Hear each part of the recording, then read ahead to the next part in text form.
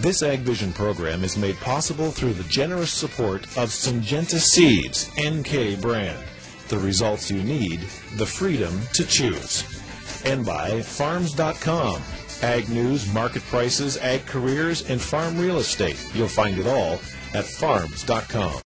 It has long been said that you cannot manage what you cannot measure. Nowhere is this more true than in food production. Today, the Top Manager team looks at the role of performance measures and what you should know about them.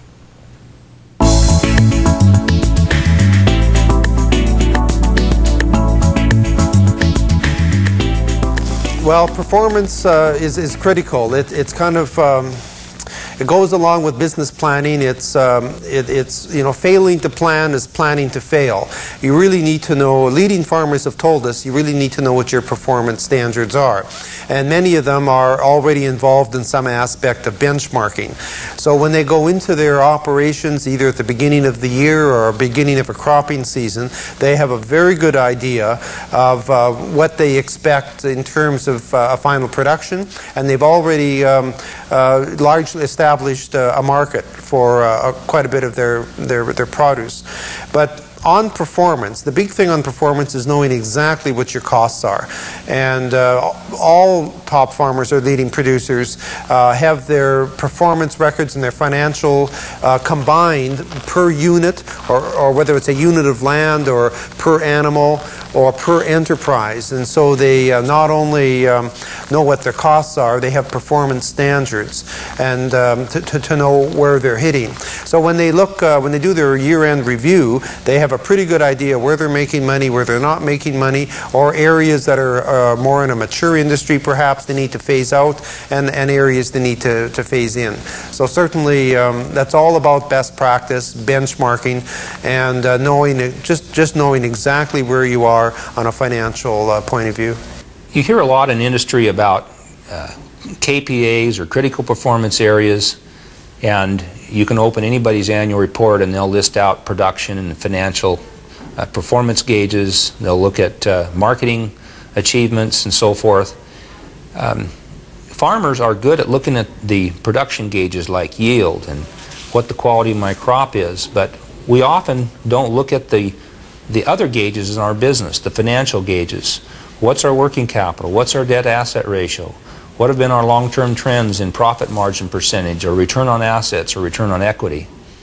I like to tell the story that if you as a farmer were driving a tractor and pulling a no-till drill, and you had $200,000 worth of equipment under your belt, and all the gauges were working, you would be inclined to get in there and drive that tractor.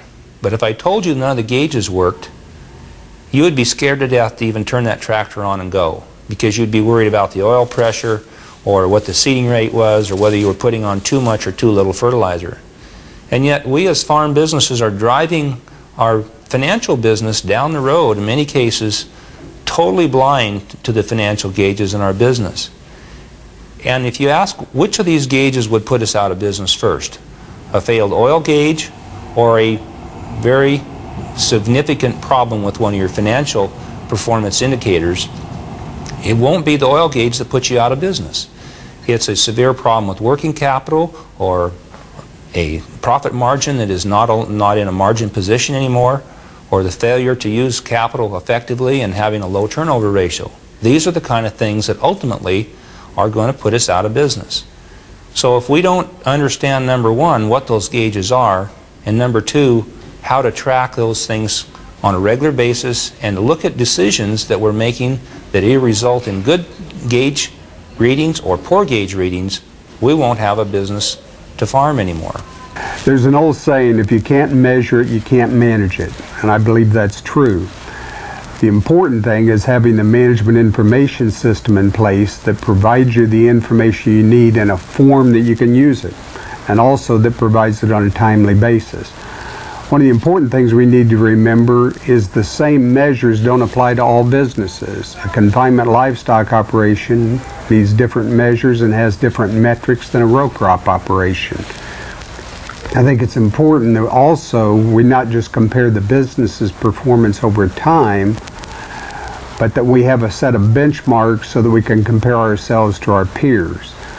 it's particularly important that we stay on top of what's going on and learn to use that information to spot strengths, weaknesses, and to learn from our mistakes, as well as to spot opportunities.